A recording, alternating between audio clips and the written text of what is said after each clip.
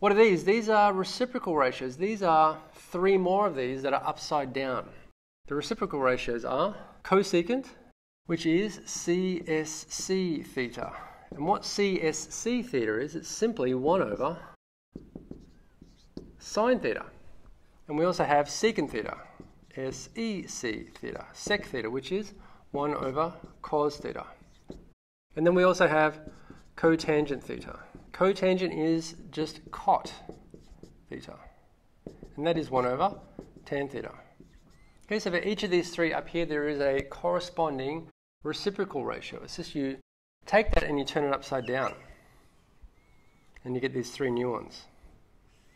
So that is for your notes. That is what these 3 reciprocal ratios are. Let's actually evaluate them for theta. So cosec theta. Cosec theta is 1 over sine. So where's sine theta? Sine theta is 3 over 7. So what's the reciprocal of that? That is 7 over 3. Pretty easy.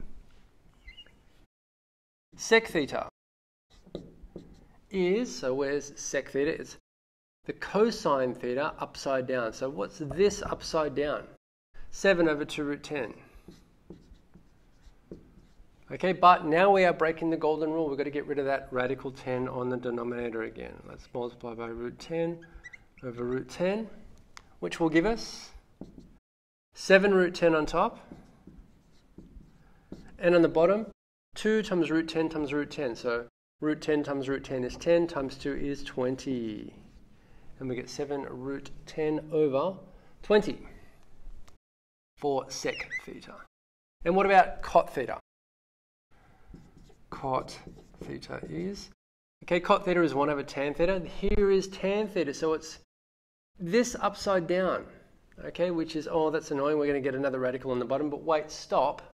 What was it before we did that? Okay, remember our first answer for tan theta was this? If we just turn this upside down, then we don't have to deal with that breaking of the golden rule. It's going to be 2 root 10 over 3.